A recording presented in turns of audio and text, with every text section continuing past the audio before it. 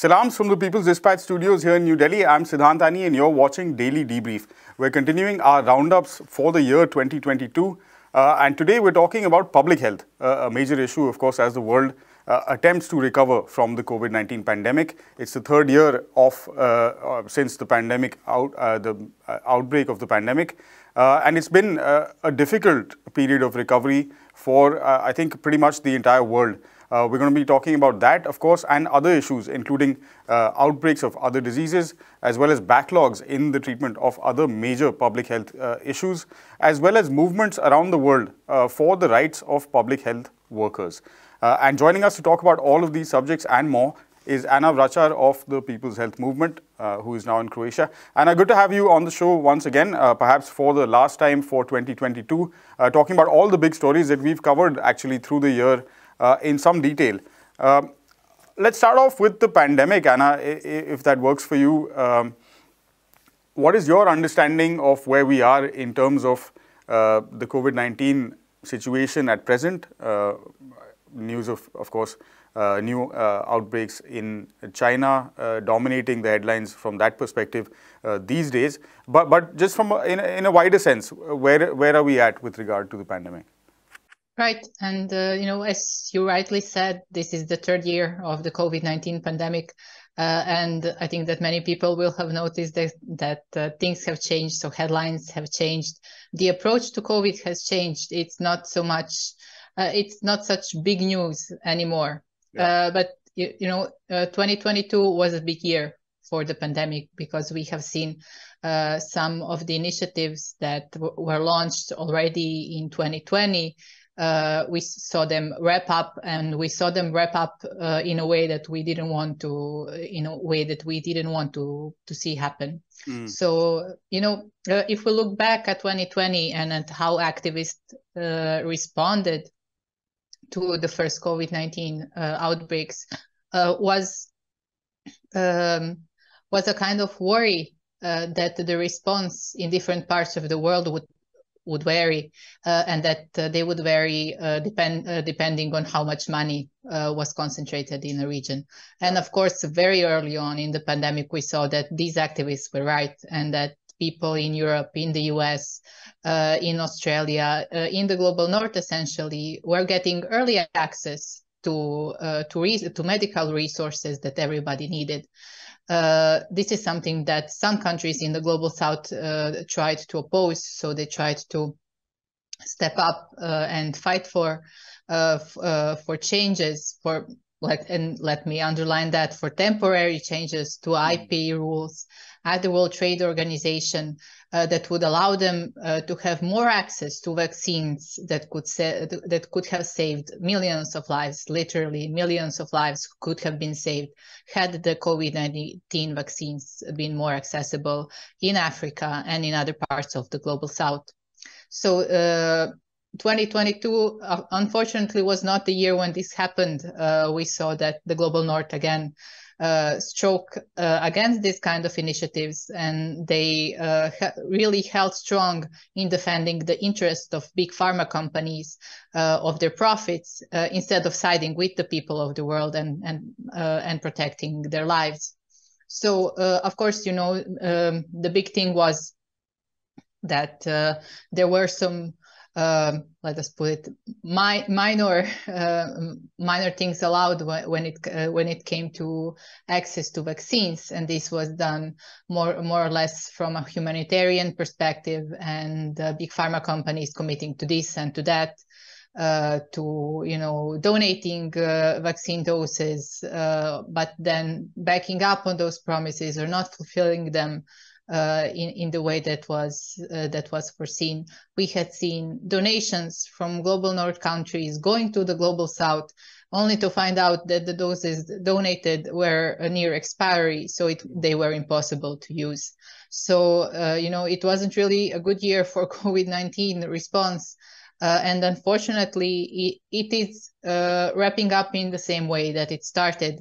So now, once the vaccines have made once the discussion about the vaccine has maybe toned down a bit, and people are now turning to discussions that relate to COVID-19 medication and diagnostic testing, we are seeing the same thing repeating. So global north countries that at the discussions at the WTO said that, okay, so let's do some steps forward when it comes to vaccines, but not commit to the same when it comes to diagnostics and drugs. They are now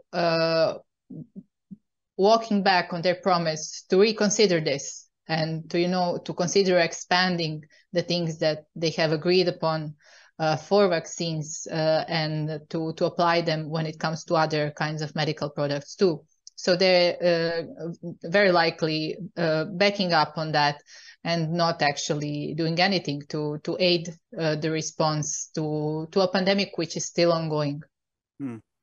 Yeah, and we'll of course wait for 2023 to see how that proceeds, Anna. But what you highlighted, I think, has been a sort of leitmotif in all of these shows that we've done. We were talking about the energy sector the other day with Prabir Purkayasa, and there too we found that the central theme was a focus on the interests of capital versus very starkly versus the needs of humanity at large, of course, whether even when you're looking at within a country itself. And some of that approach has led to the outbreak of other communicable diseases over the course of the year that we seem to have under control. Yeah, and of course, it has impacted the progress that we wanted to make when it comes to diseases that have been here for a long time and that have caused millions and billions of deaths. So a couple of reports came out during 2022, including global reports on tuberculosis and on HIV/AIDS. And both of these reports show that there is virtually no progress when it comes to the targets that we want to achieve for a set year, say 2025 or 2030. So these are the things that the global community has set as global public health priorities. It's very difficult to imagine progress and people fulfilling their right to health if we're not able to make any progress on these fronts. But now the reports are saying that we're nowhere near the target, and we do have a very good idea why this is so. For example, investment in tuberculosis research and development has been staggering way, way, way behind what we wanted to see and what is needed to actually make progress. So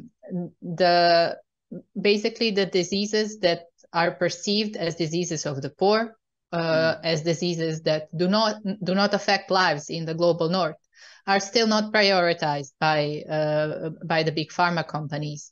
Instead, they are turning to developing drugs that can be marketed again in Europe, in the US, that can be sold at a higher price.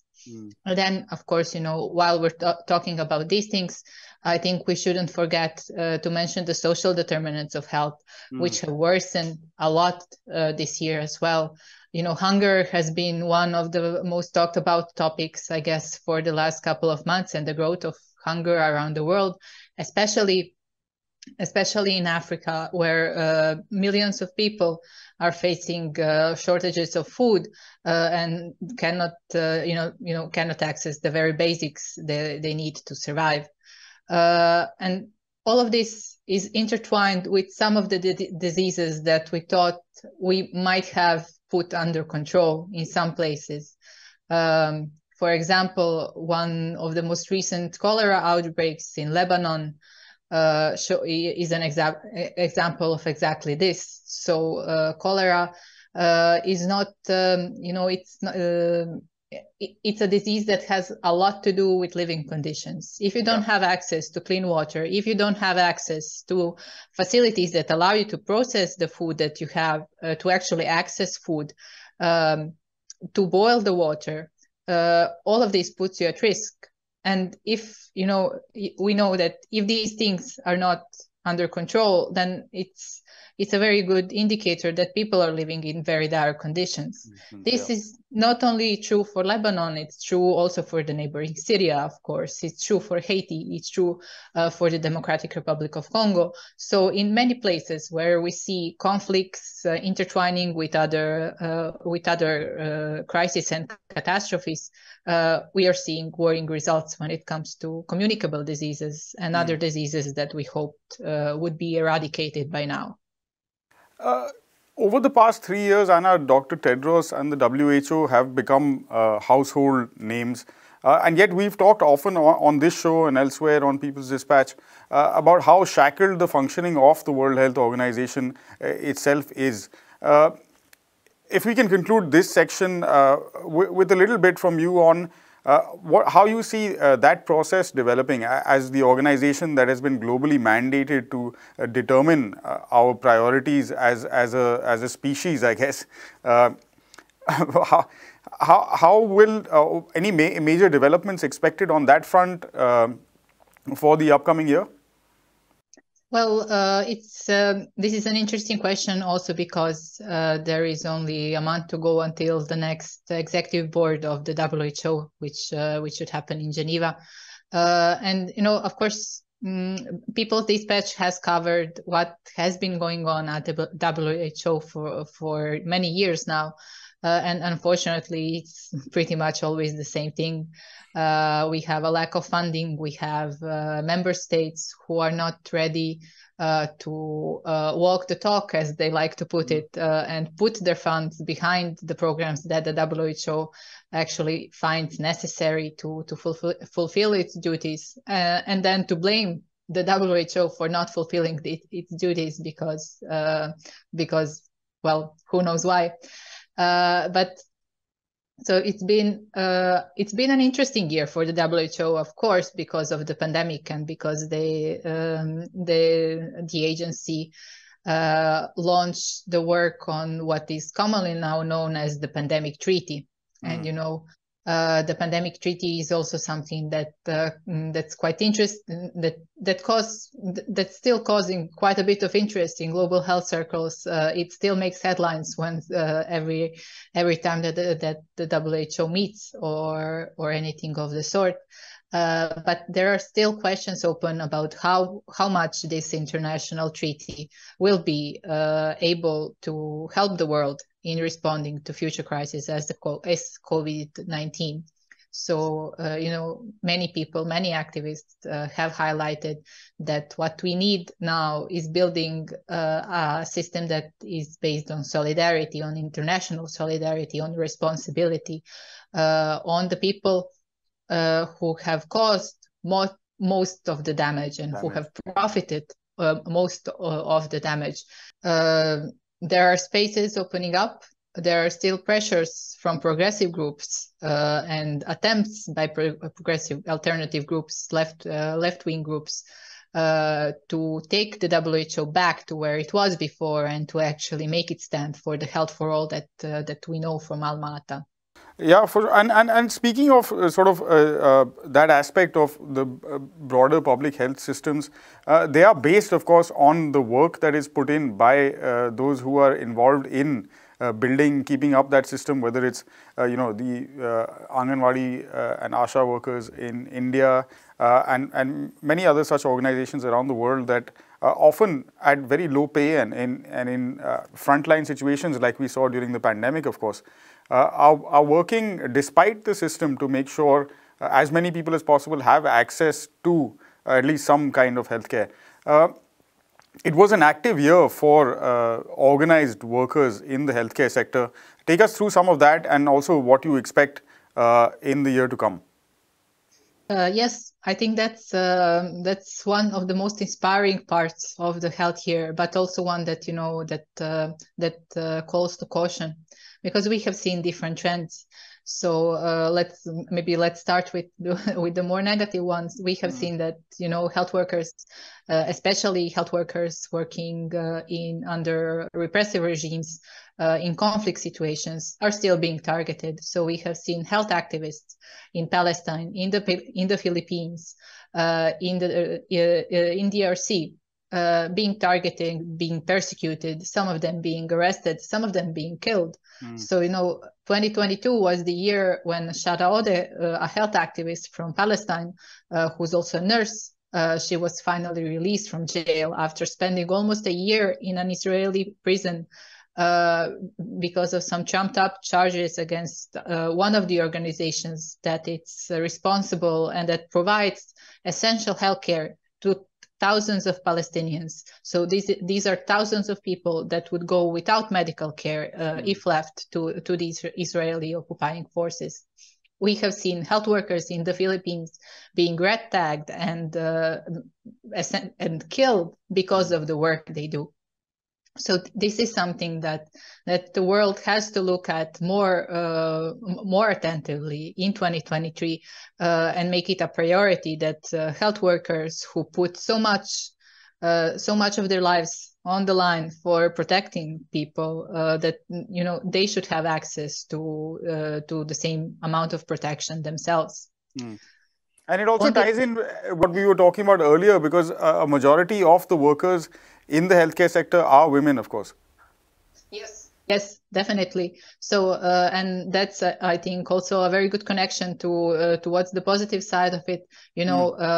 Especially now, as the year comes to a close, we have seen an enormous wave of strikes among health workers, especially nurses, all around the world. So this is something that has been building up during the pandemic.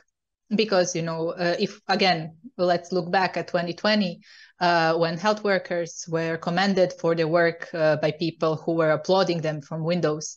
And the same health workers already then saying that this was not enough, that, before the pandemic, they needed more. And now, during and after the pandemic, they will need even more.